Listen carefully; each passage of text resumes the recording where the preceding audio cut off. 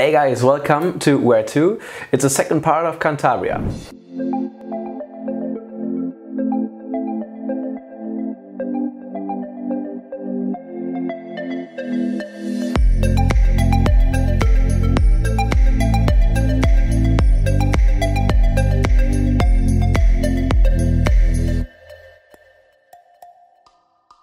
So the last time we ended up in Santander, I think. Yeah, Santander. There's one wave more close to Santander.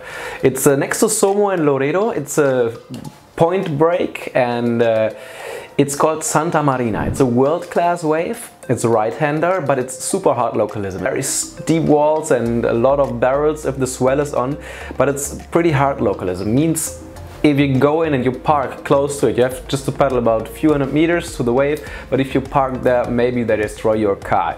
If you know some locals, go in there, it's a cool wave, but if you don't know them and you don't know how to surf, don't go in there. Can be a little bit dangerous because there are some stones in front of the wave. During the takeoff you can see them. If you don't get the takeoff fast enough, you can get destroyed by the stones.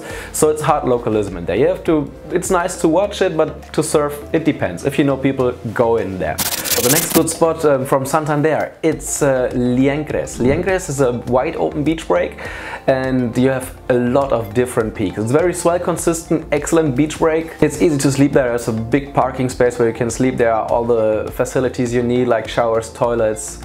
But there's also kind of localism because it's a super consistent, excellent beach break and it's close to Santander. It's super crowded in the summertime. When it's on, it's pretty crowded.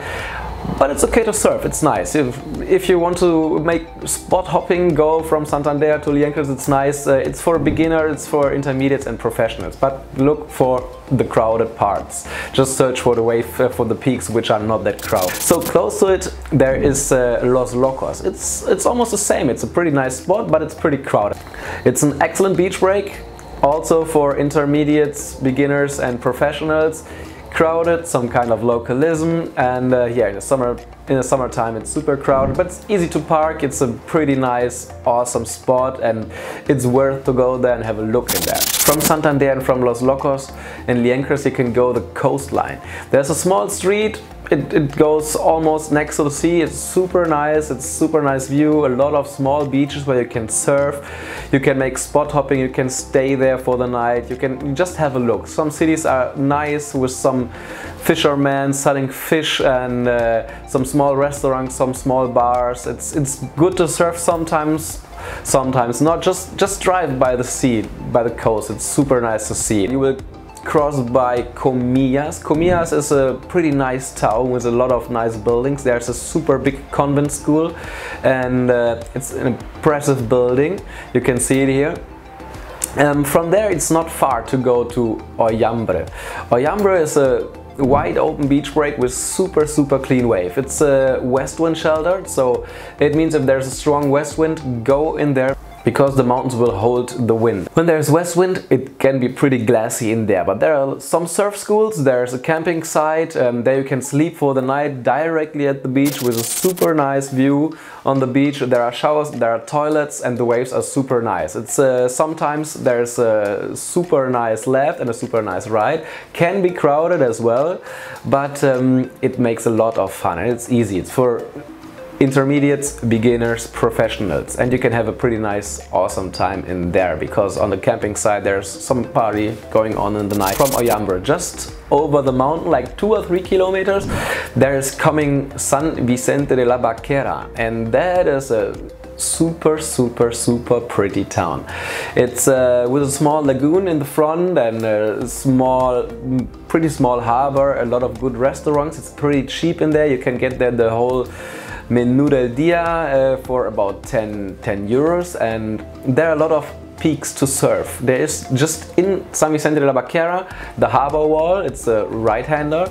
It's often pretty crowded. You can park there in front. You have to pay the ticket in the summertime, means like $3 or $4 for the whole day, and you can't sleep in there. But you can park there, just surf there, but it's crowded. But super nice, right-hander, totally on the left. There's close to the harbor wall. There's the current. It pulls you out like a lift, and then you are up in the lineup, and you can surf in, go into the lift again, and go out. It's super nice. You don't have to paddle much. From there, there's a very wide big open beach break. There are different peaks. There are some faster waves, slower waves, bigger waves, smaller waves.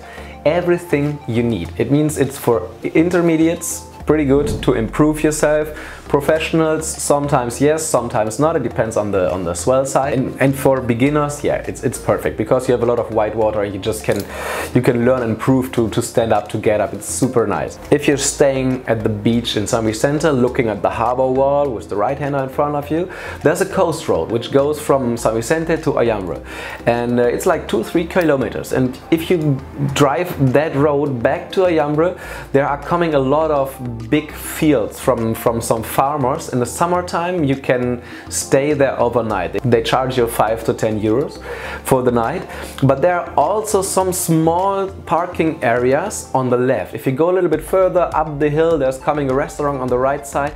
There's going a small way path down to the sea, and there are always staying some camper vans, some surf vans, and the people can stay there for free. You can sleep there. There's no toilet, there's no shower, so you have to go up to the restaurant, pay for a coffee, then you can use the toilet, but it's directly at the beach and you can have an awesome view as well. It's not that far from San Vicente city center. It's like 2 or 3 kilometers, but it's one of the nicest view, like you can see here in the pictures and in the videos. It's super nice. The wave quality is it's good, it's pretty good, but it's beach break and it means the peaks are shifting.